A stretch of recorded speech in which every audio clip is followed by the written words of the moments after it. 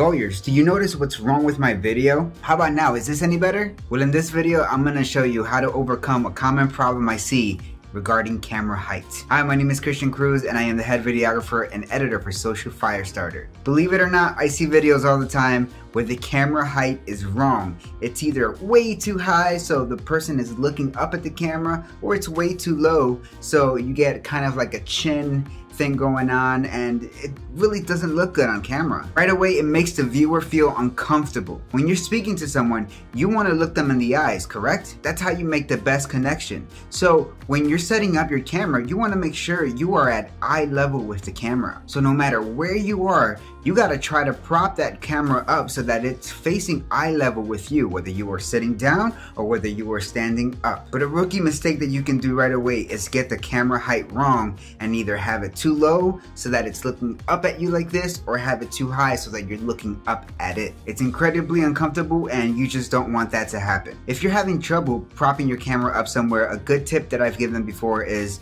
to get a gimbal or a stabilizer where you can either, have the tripod leg standing on something, or you can hold it with your hands and you'll get a steady shot. This will make sure that you get the correct camera height at all times. And a bonus tip in this video, if you're doing videos like this, always look directly into the camera. It feels like I'm speaking directly to you, doesn't it? So don't look at the center of the screen like if I'm doing right now. You want to look at the camera because that's where the area of focus is. That's where the viewer is coming from, if you will. So remember, try to always keep an eye level camera height when you are filming your videos. I hope this video was helpful, and as always, if you have any questions about filming your videos or about your marketing, please feel free to reach out to our team. We're always more than happy to help whichever way we can.